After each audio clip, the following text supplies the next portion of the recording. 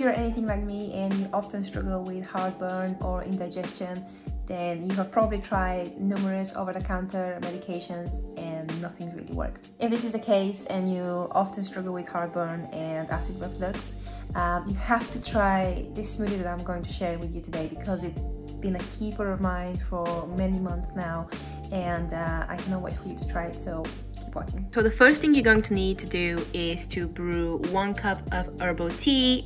Make sure it's caffeine free. I personally love using chamomile.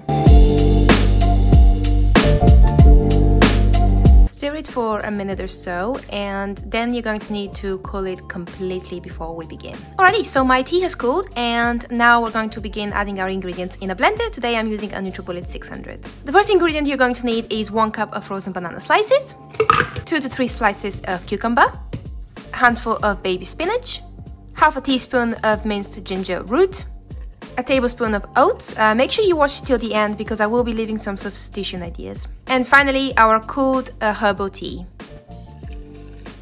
Now blend for 2 to 3 minutes, depending on the power of your blender, or until smooth and creamy.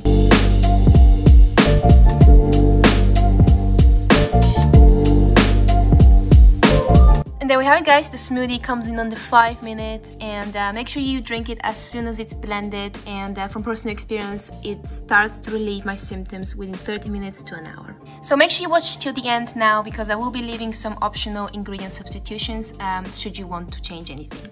Thank you so much for watching until the end. So here are some ingredient substitutions and swaps you can make. So for a banana-free smoothie, you can use melon instead, preferably frozen for the similar texture that the banana gave my smoothie.